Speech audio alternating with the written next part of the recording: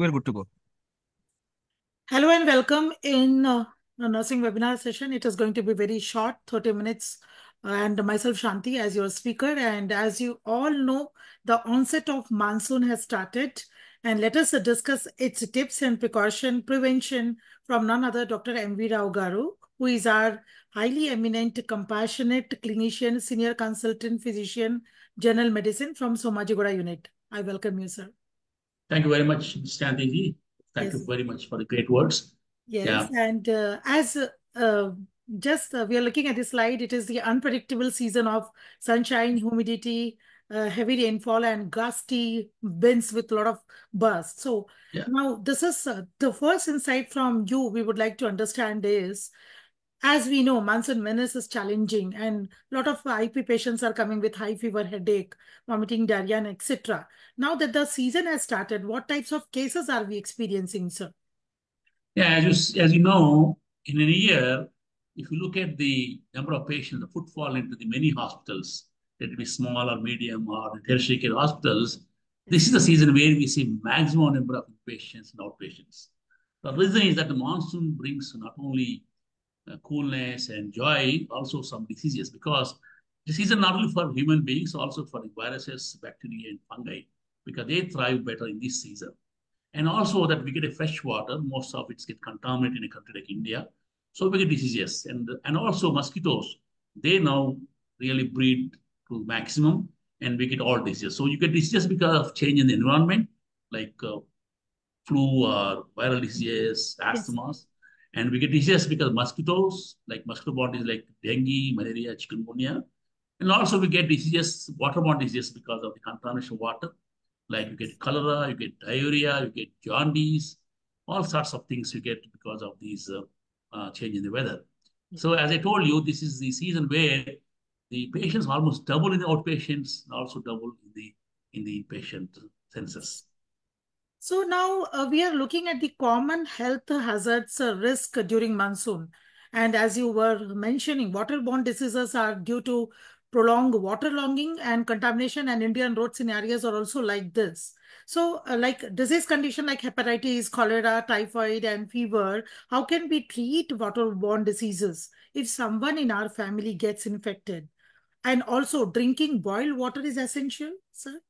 Yeah. The waterborne diseases, fortunately, can be prevented with simple precautions. If you look at the jaundice, hepatitis A and hepatitis E, out of all viruses what we have, hepatitis A and E come through the food or waterborne. So to prevent those, as you told, you must take a clean water. So always better to have the clearly boiled and filtered water. Otherwise, bottled water from a good company. So, and try to avoid water from the outside, like from wells, from the sometimes we used to take water from the tanks. So that should be avoided. And also always keep your water container covered with a good lid. Otherwise, these sometimes these the uh, sometimes this can be contaminated. So always have a water stored in a proper place and possible always boil and cool. If not possible, always, as I told you, take a bottled water. So if you take all these precautions, you also can prevent hepatitis A, not only hepatitis A and E, and also you can prevent typhoid, Yes. cholera, and most of the diarrheas. So Right. diarrheas are very common diseases like Shigella, salmonellosis, and other bacterial viral diarrheas. So we can prevent them. So water, clean water is very, very important. Yes. And when we are talking about the very common likely risk is water vector-borne diseases, which is again, the colonization of vectors are, they Yeah. breed very good in the water atmosphere, and likely, admissions related cases like malaria, dengue, and chikungunya, and all viral fever. So what are the primary, mosquito-borne diseases prevalent during the monsoon, and how soon we can identify? I think I'm sure your OPDs are getting higher, and every day Yeah. you're getting a lot of calls about the personalized care, sir. Yeah, what is your Yeah. insight on this? Yeah, as you say that we are getting a lot of cases of these dengue patients. See, dengue already started coming to our hospital. We are seeing them in OP, and some are requiring even hospitalization. So vector-borne diseases are very common during monsoon because of the breeding of mosquitoes. So if you look at these diseases, the commonest is dengue, followed by malaria and chikungunya. So sometimes these mosquitoes also can cause encephalitis. So this season, of course, dengue sometimes comes an epidemic in 1 or 2 or 3 years. So last 2 years it was not there that much. I think this year, because we are seeing case already, I think I am expecting it's going to be a big epidemic this year. So to prevent dengue, it's very important because dengue mosquitoes, the mosquitoes which carry dengue, usually breed in the fresh water. They're called Aedes aegypti mosquitoes. They breed in the fresh water, Yeah. particularly in household, like your uh, flower pots, air coolers, water tanks, sometimes the bottles and the sometimes empty coconut shells or tires which we throw them on the ground. All these things can contain water, and they can small pools of water can give a good breeding place for these mosquitoes. So to prevent these mosquitoes breeding, you must always empty them. See that your surroundings are clean. Another good thing about these Aedes aegypti mosquitoes is that they cannot fly for more than 100 meters during their lifetime. So if you can keep your surroundings around 100 meters around you, the mosquitoes cannot reach you. And they will bite in the daytime. So see Yes. that you cover your hands and feet with the good cloth, particularly children. So they should have a good socks when they go to school. And also they should have a long sleeve shirts so to prevent mosquito bites. And also have mosquito nets around your home and also yeah, in the water tanks. So apart from that, of course, we also see the malaria in this season, chikungunya. The only problem is that the general public, whenever they get the fever during the season, they Yes. tend to take an antibiotic. So don't do that. Get a proper investigation done and go for the proper treatment from a qualified doctor. And also, the respiratory infections are very, very challengeable during this season. I think most of the patients and people with asthma, allergies, cold and flu, it is Yeah. very difficult for them, and they are, suddenly contracting acute febrile illness. So, how can we protect ourselves from respiratory infections during this season? And most of the healthcare professionals also, this is the time on and off leave pattern will also happen, during this weather. So, what are the precautions? Yeah.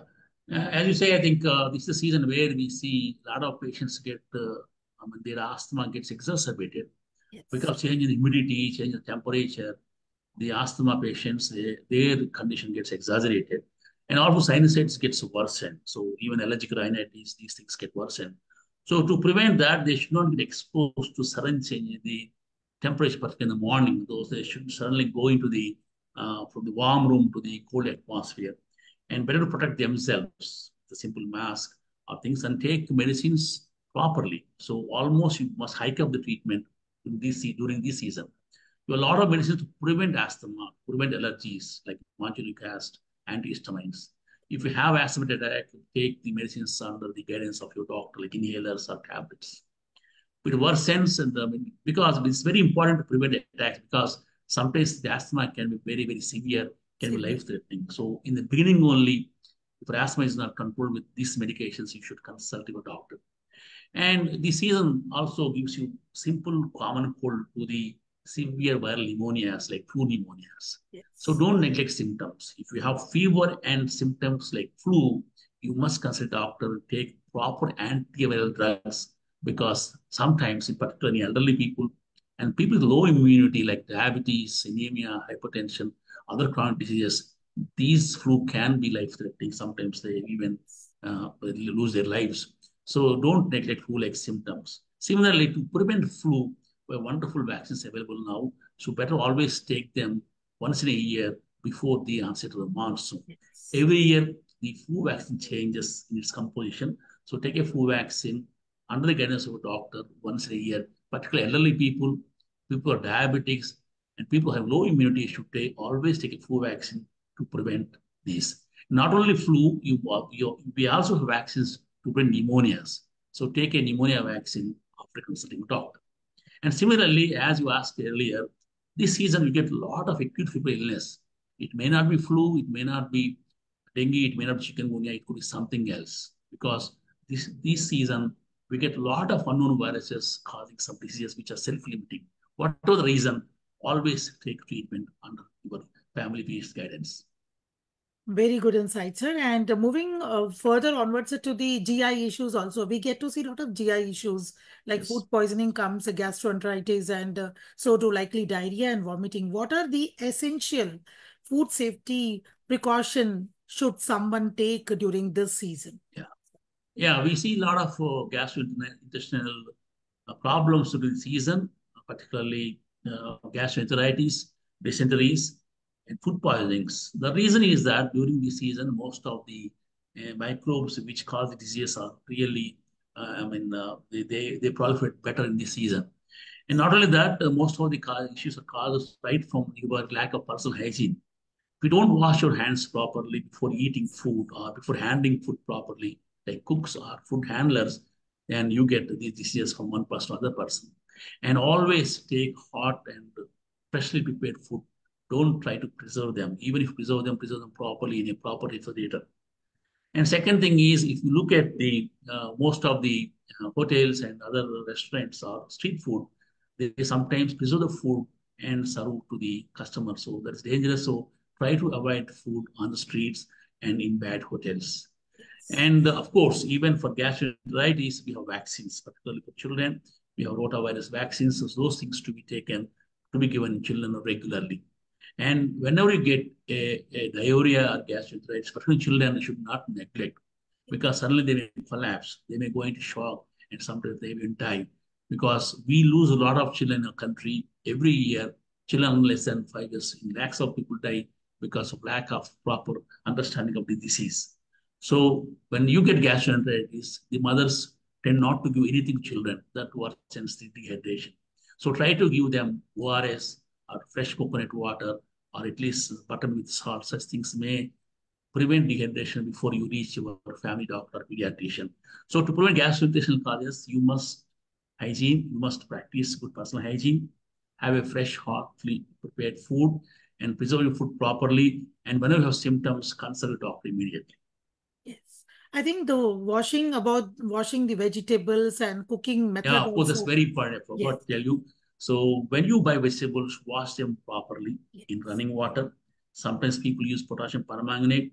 So see that your vegetables are not contaminated. Wash once or twice before you cook them. Cook them properly. This season, better we avoid the raw vegetables.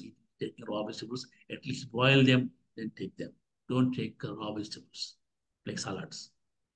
And also, we are talking about the skin infection because, as we mentioned, we get to see a lot of damp conditions, and damp condition, the medium of growth of bacteria, fungi is very likely. And Yeah, injuries and accidents are also because of the fatality, the slips and falls.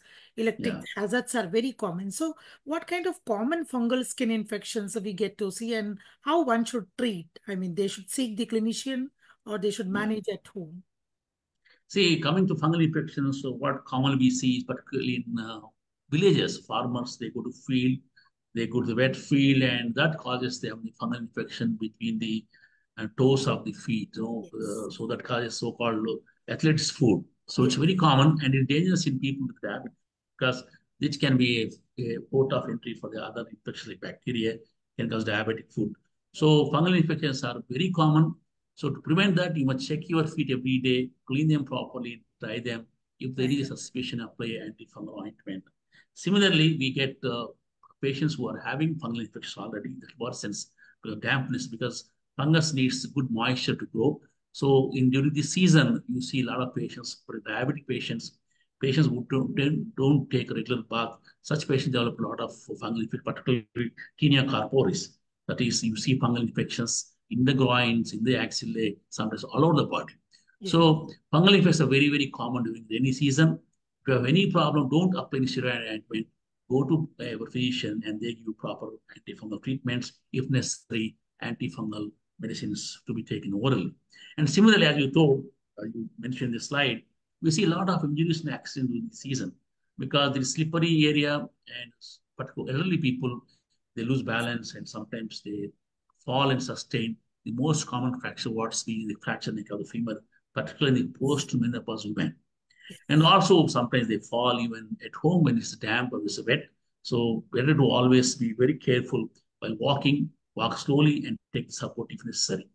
And Yes. similarly, yeah, if your floor is damp, your wall is damp, some people get electrocuted. Suppose if your area of electric switchboard is damp or wet, sometimes you may sustain electrocution, and that can sometimes be very dangerous. Can even Serious injury. it can Yes. even patients can die. So you should be very very careful with electric connections. You should be very, very careful about your floor at home, and also when you go out while walking, you must wear proper shoes, non-slippery shoes if necessary. Take a stick along with you while walking. Yes. So, way for again going forward, these tips and practices and prevention, as you rightly said, practice has to be adhered by everybody. And these are the few points: hand wash, cough etiquettes. I think these are the points which we have followed during the COVID time. Yeah, And I think exactly. slowly we all have forgot, and Yeah, again we are yeah, not yeah. practicing. That's how. So, what are the is it necessary to take a these Yeah. precautions? Yes, you have Also, which nicely will boost our immunity against monsoon related illness. you nicely point out this because during the COVID season, we have prevented COVID. Not only COVID, during the season we have not seen flu. We have Yes. not seen other respiratory infections. The incidence of tuberculosis has come down, and patients are really very healthy. The reason was that they were washing hands properly. They were having lot of cough etiquette and they were wearing masks. Even now, we should all follow this, particularly Yes. people with low immunity should better wear a mask when they go out. When they go into the crowded places, when they travel in bus or train, better they wear a mask. This is definitely going to help you to prevent the respiratory infections, particularly flu and other viral infections. And hand wash, of course, is paramount important because it can prevent respiratory infections, not only respiratory infections, it also prevent the gastrointestinal infections. And whenever you have some problem, particularly you should isolate yourself or Yes. you isolate elderly people at home. So if you have like flu-like symptoms, better to isolate yourself or at least wear a mask. And always water is very, very important. Boil and filtered water is always important during the season to Yes. prevent all waterborne infections like diarrhea, dysenteries, jaundice, and typhoid. And as we discussed earlier, please don't take food from outside From unless it outside. is Yeah. mandatory. So try to avoid outside food because you know how outside food is, how they cook, how they preserve it. It's always dangerous because we see a lot of patients who come with gastroenteritis usually have food outside. Yes. And avoid stagnant water, of course, to prevent mosquito-breeding cases. Better to clean up your surroundings. See that you empty your flower pots, air conditioners, or air coolers, and also in any small water pools, you always dry them up once a week at least, so that the mosquitoes don't breed.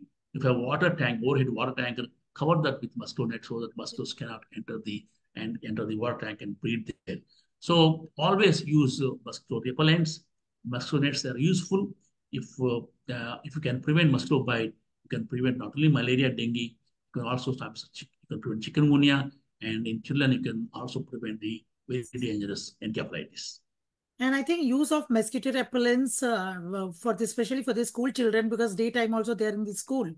So I Yeah, think this will yeah. As help. you in school time because it's daytime, as we discussed earlier, these dengue mosquitoes, Aedes mosquitoes usually bite children during daytime. Daytime. So Yes. most of the children get dengue infection in school. So insists that the school have a proper cleanliness around the school, no stagnant water, and also better the school classrooms have some mosquito repellent, if not mosquito screens. So always see that the children don't get mosquito bites in the school. So again, the as you said, not to take any over-the-counter medication because we bound to see a lot of patients that they just manage their symptoms at home, and when it is very serious, then they seek doctor's appointment. So we wish to say to everybody that not to take the over-the-counter medications on your own. And as you discussed about the vaccination, as you said that importance is the taking the vaccination jab, flu jab, and or booster, will it provide extra precautions, sir, during Yeah, this? actually, yeah, this is a very important slide because the moment someone gets fever, cold or flu or any other viral infection, even for the matter of dengue or chikungunya, so it's, any fever is possible in season. The moment they get fever, they first go to a medical shop, a pharmacist, and buy some antibiotic. This is really unwarranted because this is dangerous.